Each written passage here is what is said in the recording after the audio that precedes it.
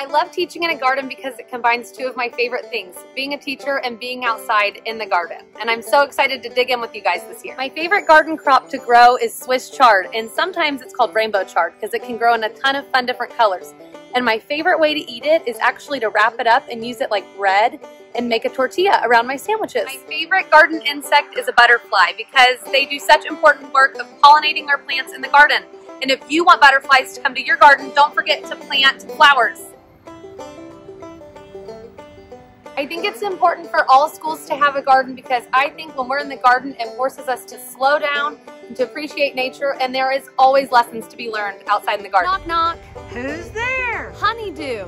Honeydew who? Honey, do you want to hear some garden jokes?